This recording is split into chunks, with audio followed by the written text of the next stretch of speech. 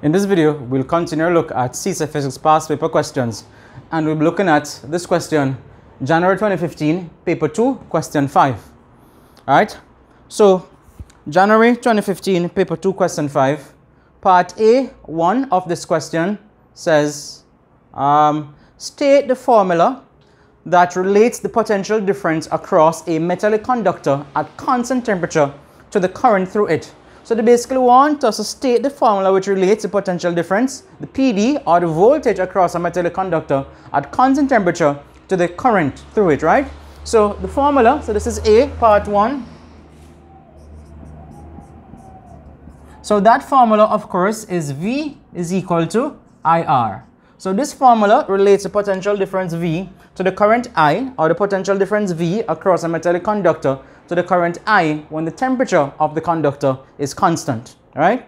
Part 2 says, state the formula that expresses the total resistance RT of two resistors R1 and R2 in parallel. So we've met these equations before. If we have two resistors R1 and R2 in parallel, then the effective resistance, or the total effective resistance of those two, is RT. Is RT they said? So RT, we can write it as R1, R2 over R1 plus R2. So this formula calculates the resistance, the effective resistance directly. But of course, if you had written 1 over RT equals 1 over R1 plus 1 over R2, then of course you should have gotten the mark as well, because it was 1 mark for that part of the question. All right, good. So that was part A, 1 and 2. Now let's continue with the question. Now let's look at part B. Now part B as a circuit, this circuit. So in the circuit we have a 3-volt battery. There is a switch, there's an ammeter, there's a lamp, and across the lamp we have a variable resistor, of course, right? So the variable resistor is connected in parallel to the lamp, or we say connected across the lamp.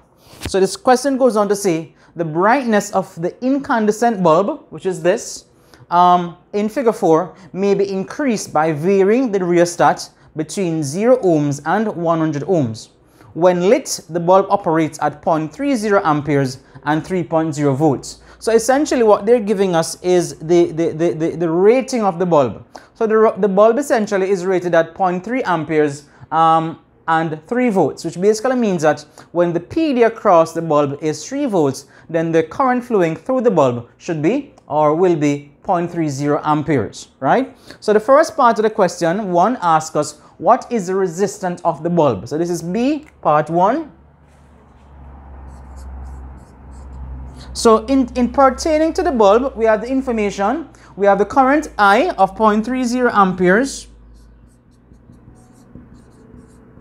And we have the PD, V, equals 3.0 volts. And so if we want to find the resistance of the bulb, then we can simply use our formula. This transposed R made the subject. So we say that R is equal to V over I. So that gives us 3.0 volts divided by 0.30 amperes. And that gives us 10. So this gives us 10.0 ohms. So the resistance, of course, is 10.0 ohms, right?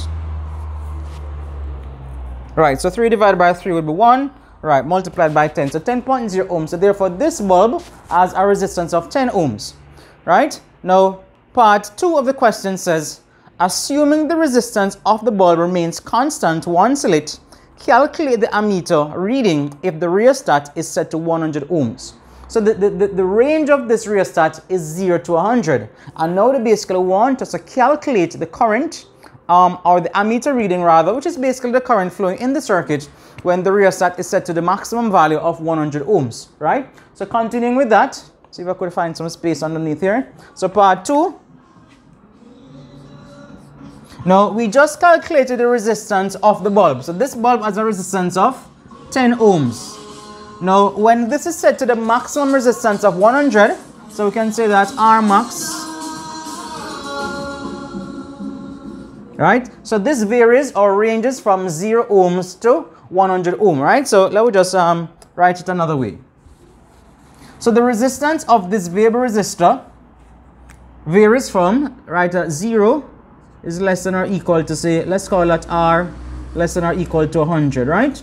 Right, so the resistance varies from 0 to 100. It can go as low as 0, it can go as high as 100 ohms. Good? So they tell us that when it is set to 100 ohms, calculate the ammeter reading. So if the rheostat is set to 100 ohms, then it means the total circuit resistance would be the combination of these two resistors connected in parallel, right? Because of course they are connected in parallel. And of course to calculate that, we use this formula, RT is equal to R1 times R2 over R1 plus R2. So in this case, the total or the effective resistance would be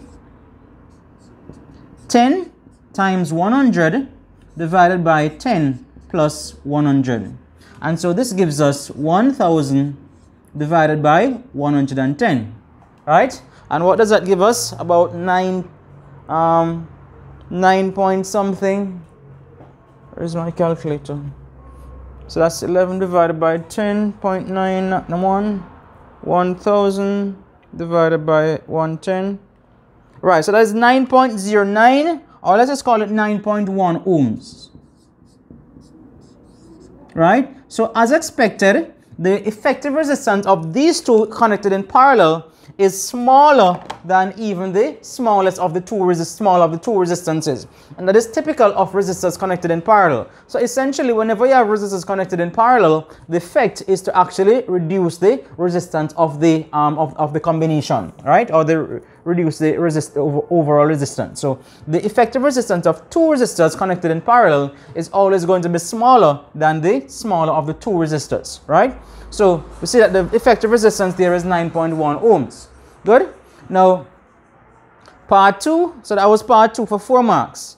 Part 3 says, is there a danger in reducing the rheostat resistance too much? Explain. So part 3 asks us, is there a danger in reducing the rheostat resistance too much? And they want us to explain. The simple answer is yes. And now we'll proceed to explain.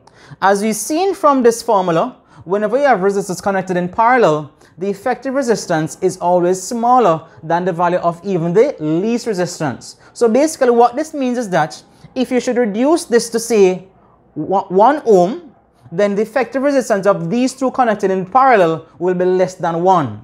Right? And so whatever value this is set at, whichever of them is the smaller, of course, assuming it's smaller than 10, right? Once it is smaller than 10, the total, of course, resistance of the combination will be even less than the resistance of that value. And what happens is that if you reduce the resistance too much, then essentially what happens, you risk the chance of this essentially becoming a short circuit, which would cause a large current to flow and of course cause overheating, right? So that is a danger of reducing this resistance to too much, right? So once again, if you reduce the resistance of the variable resistor too much, the combined resistance of the parallel combination will be even less, and this essentially risks this becoming a short circuit, and which would essentially cause a very large current to flow and produce a lot of heat, right? So that is a danger of reducing this too much, because essentially if you reduce it to a very small value, then essentially it just becomes like a regular conductor connected across the lamp, and the effect of that is essentially short circuit the lamp, right? And that will result in a very large current flowing, because as I mentioned before, current always flows to the path of least resistance. So if there is virtually a resistant free path here, then essentially all the current will actually flow through that path, and of course that will essentially create a lot of heat, right? So that was part 3 of the question. Now part 4 says, the assumption made in B part 2 is incorrect. So what assumption was that? If you go back to B part 2, they said assuming the resistance of the bulb remains constant, right? And so part 4 is referring to that assumption. So the assumption made in B part 2 is incorrect. With the aid of an IV graph, indicate how the bulb's resistance actually varies with current, right?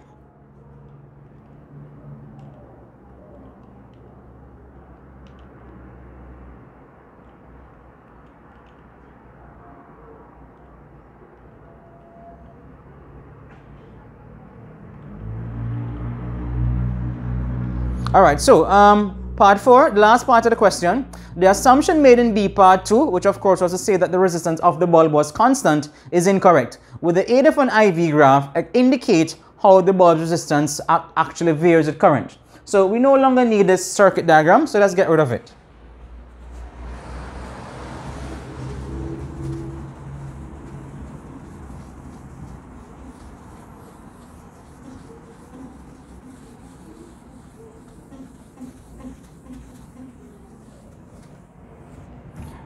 So the IV graph, so this is B part 4, the graph of current, so let's say this is I in amperes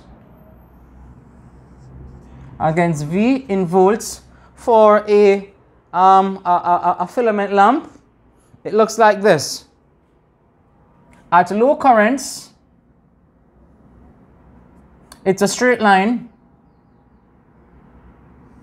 but then it starts a curve.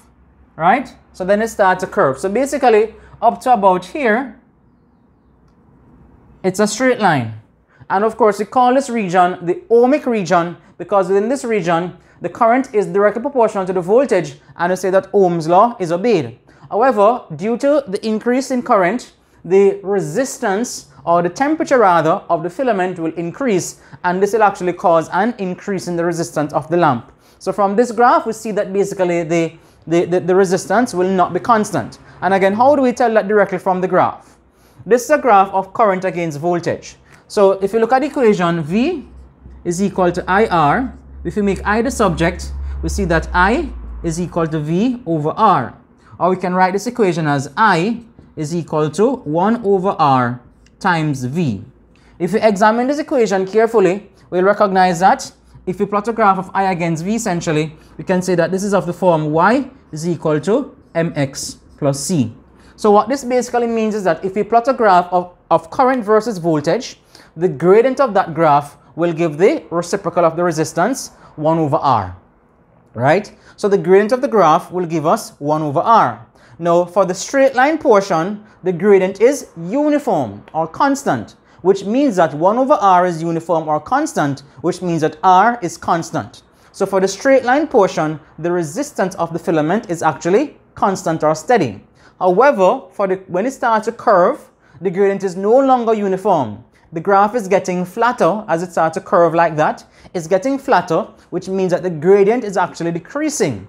And if the gradient, which represents 1 over R, is decreasing, so if 1 over R is decreasing, then it simply means that R must be getting larger, right? So therefore, this means that the resistance R is actually increasing, right? So as a result, the assumption, of course, in 2 is incorrect. And of course, that is how the resistance varies. So the resistance, of course, will be constant for low currents for the straight line portion, but of course after that the resistance will actually start to increase, and this is due to the increase in the temperature of the filament. All right, so that is the end of that question there. So January 2015, paper 2, question 5.